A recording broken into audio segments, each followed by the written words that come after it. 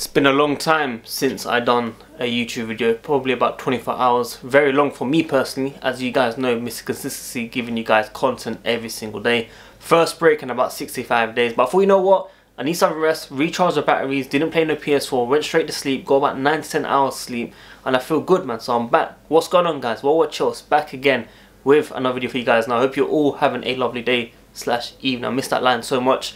As always, I give you guys the latest Chelsea news, news in, news out, usually in the last 12 to 24 hours, but this one's going to be in the last 36 to 48 hours FC. So guys, if you enjoy my content, smash that like button, let's get at least 600 likes, subscribe if you're new here, hit the bell notification, it's free, help me get to 20k subscribers, and make sure you comment down below your thoughts and opinions on each topic I speak. I want to say also, before I get into all the news, there's a lot of debate between UK fans that go to games against international fans that watch the game worldwide. And I want to say, we are all one, okay? Whether you can go to games or not, international fans, we are nothing without you. It's as simple as that.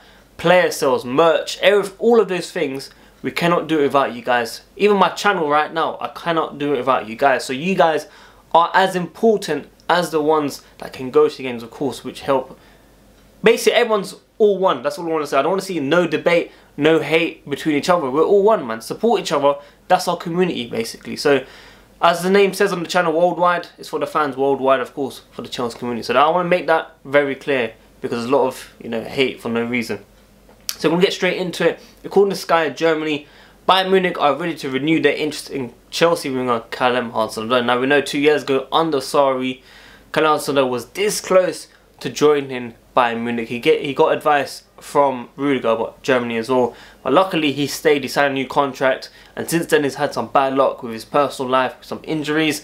I really want him to get back to his best. He needs to be implemented in the team very, very slowly, and make sure you don't rush him like getting those long-term injuries. So yeah, I'm not surprised Bayern Munich want him, but it does say Bayern Munich want to sign Callum Hudson-Odoi on a loan with an option to buy after.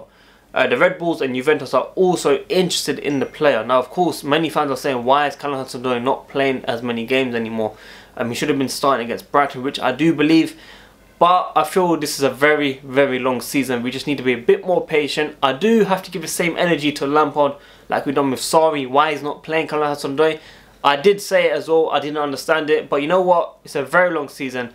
Let's judge it over the next couple of games. Hopefully, Hudson-Odoi gets his opportunities, because I'm sure Frank Lampard will give it. We need to remember, this job is very, very pressured. We need to deliver, and Liverpool is a very big game, which I'm looking forward to doing a live stream with all you guys, or all you beautiful people, like I always say. Let me know if you want to see a live stream review or watch along, or both in fact. Make sure.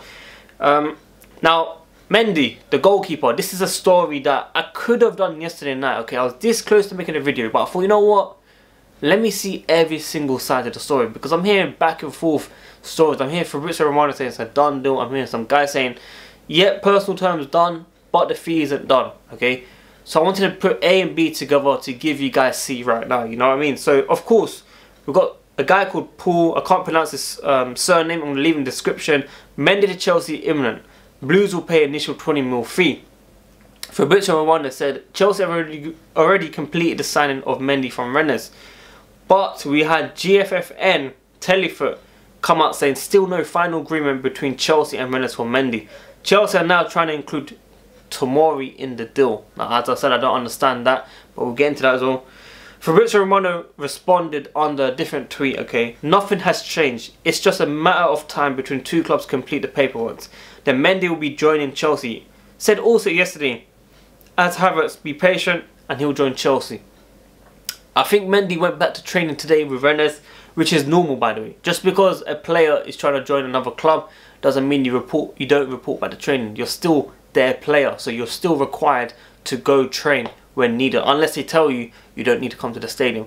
We know the captain, the manager, has spoken about how important this player is to the team, but they understand his move that he's making for the future. So I know it's going to be a done deal. I don't know how much it's going to be. We're hearing 18 million, then we're hearing 20 million, then we're hearing 20 million plus bonuses. We're hearing different things, basically, you know what I mean? So I'm going to wait for a bit longer. It will be a done deal. It is a done deal. He will join he'll be a Chelsea player very, very soon. It's just the fee, I cannot, tell you how much it is. But just like Havertz, we thought we 70, 80 million. It was actually 62 million pounds, okay?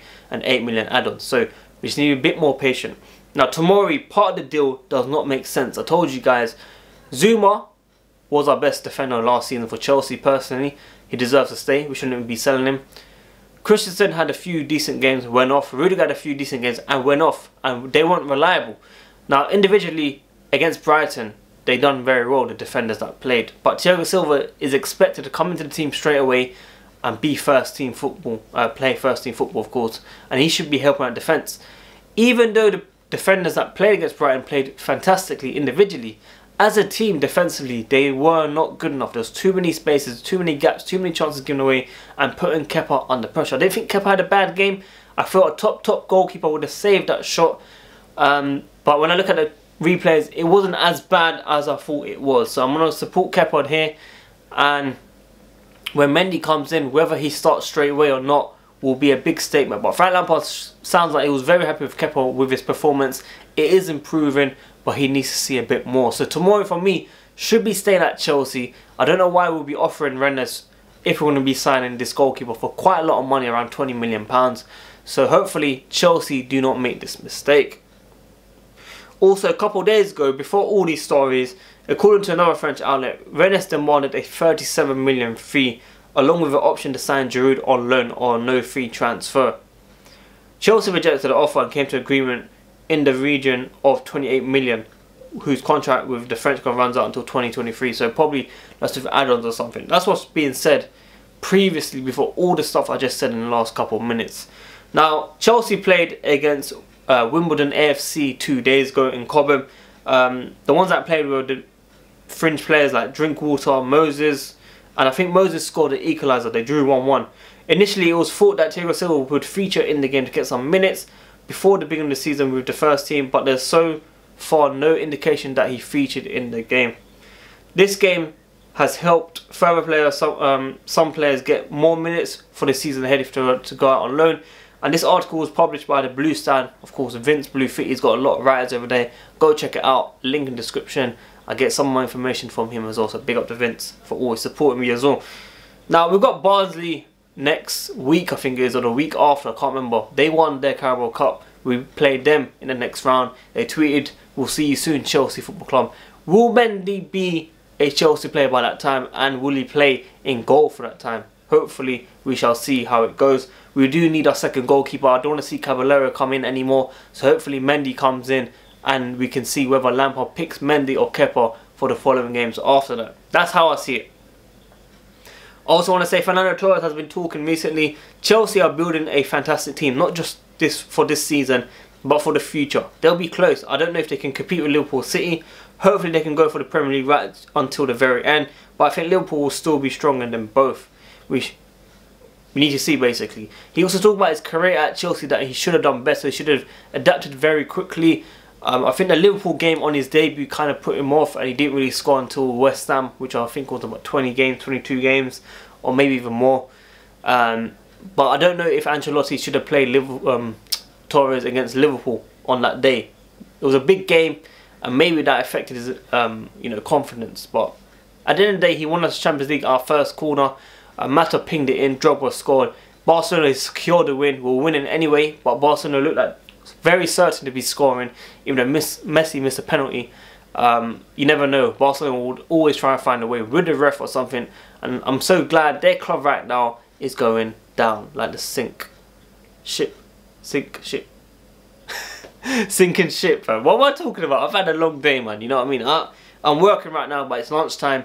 But it's good to be back, man. It's good to be speaking to you guys. The live stream against Brighton was fantastic. A lot of donations from you beautiful people. I really appreciate it. But as I said, if you want me to do a Liverpool watch along, a Liverpool live stream review, let me know so I can plan that. But yeah, that's about it for me, man. Make sure you check out the podcast as well. Link in the description. I've got a lot of episodes coming out. I've done a preview for Brighton. The review will be coming out from my team later on today, I believe. And we just got a lot of content coming up, man. It's free as well. Spotify, Apple Podcasts, Fantasy Football League. I need to give you guys updates on that. So when I do my preview, I'll be talking about that in the next one. I didn't do too badly, but there's a lot of better people like Triple Captain Salah, which I regret not doing as well. But guys, if you enjoy my content, Smash that like button. Let's get at least 600 likes. Subscribe if you're new here. Hit the notification. Tune in daily. And comment down below your thoughts and opinions. You guys know, man, how it goes. 10-minute gang. I'm here. And I'll see you guys soon. Peace.